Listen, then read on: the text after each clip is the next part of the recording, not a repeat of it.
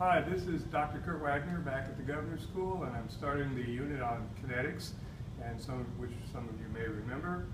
And by itself, as a powder,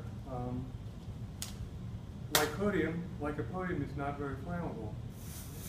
See, but when you make it an aerosol, it's quite flammable indeed. So this is my dust explosion demonstration. This is why we have coal-fired power plants blow up every year. Coal is not ordinarily very explosive. So what usually happens is that a guy goes in to where there's coal dust as an aerosol and lights a cigarette.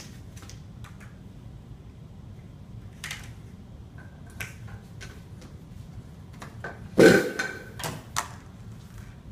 right. Let's have an explosion of gibbon.